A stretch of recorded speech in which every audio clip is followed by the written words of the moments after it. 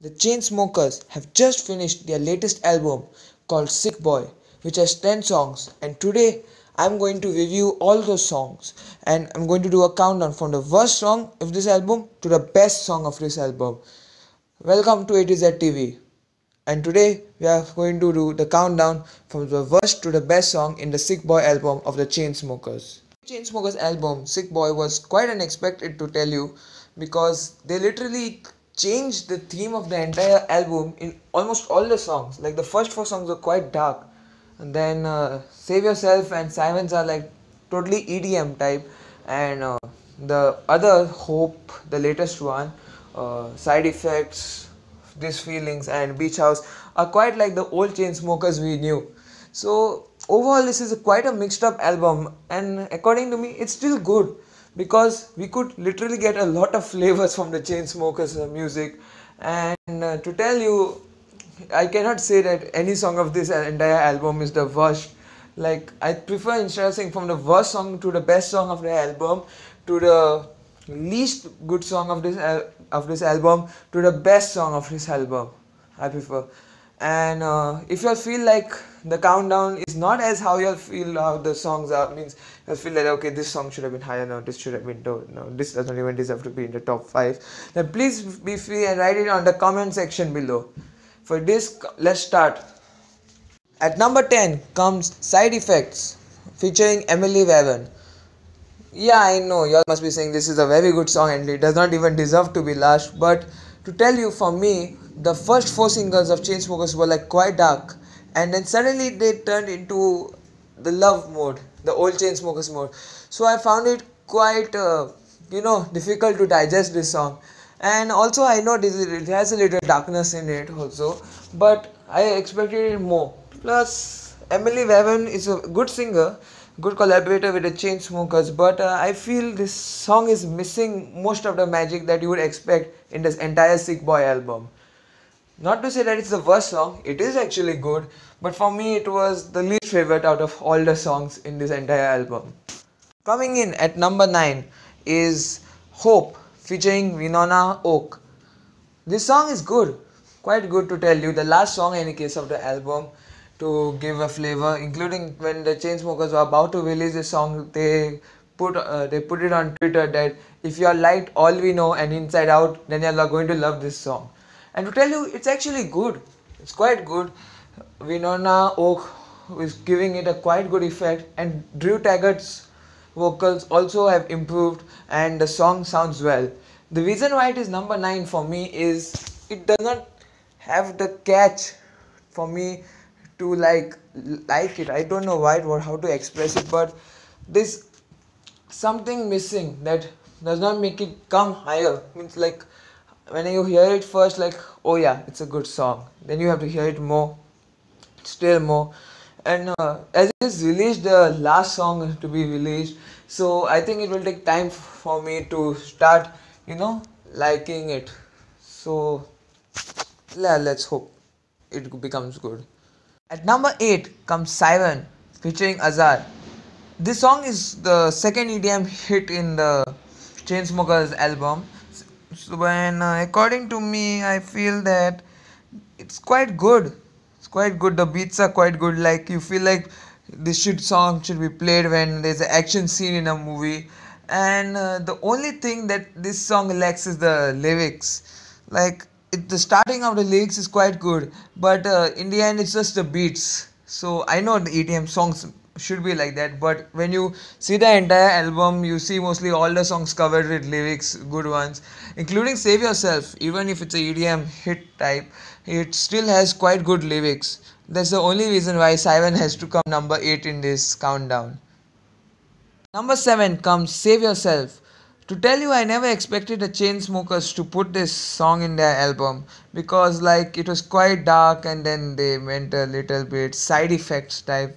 And I've seen many DJs, I've seen them putting their songs, but I never thought like the Chainsmokers would put an EDM beat song like this, the old trap type. But to tell you the truth, it was quite good. It literally brought the earlier 4 songs back to life, which the Chainsmokers are really just starting for, when they then changed to Side Effects, which was little love type. But Save Yourself, the good thing about Save Yourself means why it is better than Siren is that Save Yourself has better lyrics, and it also, the beats are also quite good compared to Siren for me, according to me. But the music video which they released of Save Yourself was quite a flop, to tell you the truth. The entire song is firstly not there in the music video, and I don't know why the Chainsmokers released that video, but they have so they did it. But any case, this song is quite good and it deserves a well number 7 in my list. At number 6 comes Beach House, and to tell you the truth, compared to all these songs in the entire album, this was the only song which I fell in love the first time I heard it. And it's very rare that I fall in love with a song, with any song that I have heard for the first time. The vocals and the lyrics by Drew Taggart were too good, and the beats also were like outstanding, the best combination you could expect, and it was quite reminding me of the 2016 Chainsmokers. And to tell you, actually, I just fell in love with this song. It was quite good, and to tell you the truth, I never expected them to release such a single. And but only thing that I don't feel about this song is that they have named it Beach House when there's nothing actually related to Beach House. Only in the starting of part of the lyrics in which Drew Taggart says he was listening to Beach House. I feel like the song should be named Darling of Mine, something like that, because mostly that's the main part of the lyrics, the chorus, and I think they should have actually named it Darling of Mine compared to Beach House. But overall, why this song is very good, and it is hard for me to keep it at number 6 also, but it was worth this position. Number 5 comes This Feeling featuring Kelsa Baleni. To tell you, in the entire album of Chainsmokers, I believe that this is the best collaboration song they have ever released, and it's quite a good banger. It has quite beautiful lyrics, Kelsa's and Taggart's vocals mixed together and make it a beautiful love song, and reminds me quite much of the earlier album Memories Do Not Open type music the Chainsmokers used to do. And this song is so good that they literally played it during the halftime of a football match, and also during the Victoria's Secret's fashion show. So it's quite good. And I think the Chainsmokers loved it so much that they put it on Twitter after they released the song. They were cutting a cake with the cover of the song on it. So I think the Chainsmokers had a lot of expectations from this song, and to tell you the truth, it delivered. It delivered well. It was a very good song. I have to say, I never expected them actually to release a song like this again. I thought it was like all over, but after Save Yourself, This Feeling just had the best feeling in the entire album, and I have to say I just loved it. 4 comes Somebody featuring Drew Love. Now to tell you, the entire album does not have such a good song with such good lyrics come as of Somebody. Like, it's the song with the best lyrics, and to tell you, it's quite touching to the heart, because like you literally feel this, the lyrics which are there, you actually feel it in life. Like, in my head I knew better, and people change with the weather. Like, it's so true. There are many people ditch you many a times, and I have gone through situations like this, and like, this song gives you encouragement, like, oh yeah, there are more people who have been through this, and if they can do well in such situations, even I can do. Like, the only thing that this song has less, it was the beats. To tell you, it has I never would like to have such beats for such a beautiful song. I think so if the Chainsmokers had made it little more like the Marshmallows happier type, then I think so it would have literally topped the charts. It would have been a much better song. The only thing, the beats were like quite low compared to what I would expect them to do it. But overall, this song is too good, and the lyrics are just awesome. At number 3 comes Everybody Hates Me, and to tell you, this song is very good. The beats, the lyrics, everything just matches up and makes it awesome. The darkness in Taggart's vocals, the truth in the lyrics of the song that we actually do face, like We walk into the club like everybody hates me. I'm talking to myself, shit, now they think I'm crazy. It's actually true. Like, people expect you to do so many things that you yourself do not expect from yourself. Like, when you try to like go don't do it, then people act as if you have done the greatest crime in your life. So I believe that this song, including the music video, was also awesome, and I believe that this song has a deserving spot in the top three. And I tell you the truth, this song was very good. From the time it was released till now, I still hear it every day, and like it's very supportive. When like you are in depression or any sad moment, you just need to listen to this song, and like you can just then come, okay, I can do this. At number 2 comes Sick Boy. Okay, this is the song which started everything of the entire album. When the Chainsmokers released the song in Jan, everyone started commenting on social media that the Chainsmokers are copying 21 Pilots, because no one expected the Chainsmokers to go so dark. Like, everyone knew that 21 Pilots used to do this, but no one expected the Chainsmokers from their last album, from a love, to go to dark, so this dark lyrics. And to tell you the truth, this album is very good. It actually is currently, for now, at this time, it's the highest peak song of the Chainsmokers in any chart of the new album. So I believe that these lyrics of the song were good.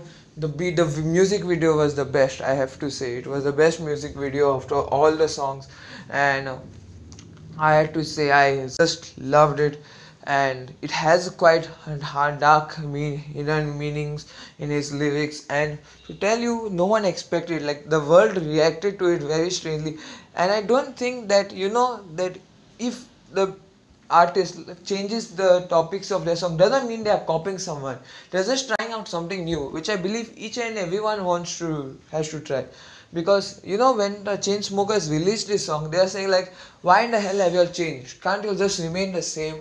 And before that, when they were same, people were like, why in the hell the same beats? Can you all just go different?